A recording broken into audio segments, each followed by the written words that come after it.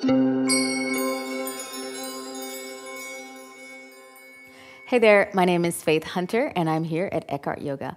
I'm excited because I'm going to share with you one of my favorite postures, side plank, Vastisasana. Now, the reason this posture is so fun and exciting, and the reason that I love it so much is because it's so much freedom, expansiveness, and openness in the pose. When you learn how to properly do it and take some of that weight out of your arms, you have the freedom to do whatever you want and have fun with the posture. So, starting with the fundamentals, we know it's on the side, so we're actually going to be on one hand. So we're going to come onto our plank pose. So this is kind of where we start, and just a basic plank. And then you're going to slowly begin to shift over. Now, for newbies, I usually tell them to drop their bottom knee and bring the knee right underneath the hip. And this is a very simple, basic movement, right? So right knee stacked right under right hip, right wrist comes slightly under right shoulder, left leg is supporting you. Perfect option, draw your belly in, reach your left arm up. Now, kind of a second stage to this, as we move into our full expression of our basic side plank. Then you start to roll over to your side. Now, this is where I'm going to stop. This is what's going to happen. So many people, when they take their side plank, they end up hanging out on the outer edge of the foot. So if you notice, it's that pinky side, and most people are hanging out and they're flexing their feet. And this is okay.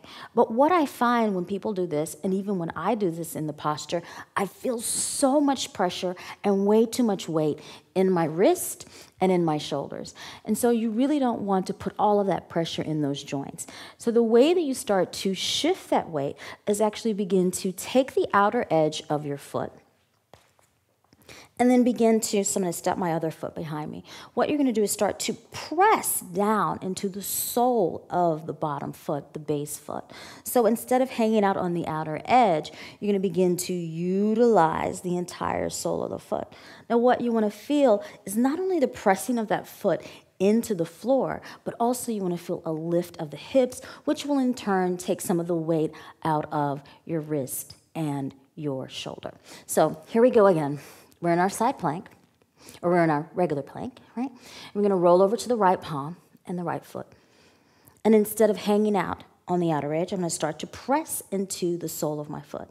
Now this will lift my hips, my belly's drawing in, and I'm coming out of my wrist and my shoulders, and I'm able to hang out here all day long, right? And so when you're in this pose, because you are pressing, you're able to also now lift that top leg, maybe extend it up, maybe find a little flip dog, a little playfulness, a little openness, and a little freedom. So that's my little trick with side plank.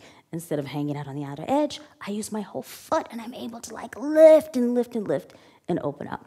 So hope you guys like that little tip with the variation of side plank. And again, my name is Faith Hunter. I'm here at EkhartYoga. If you want to play around with me a little bit more and take some of my practices, check me out at EkhartYoga.com, and also go over and visit my YouTube page, Faith Hunter. Thank you so much, guys, and have a great day.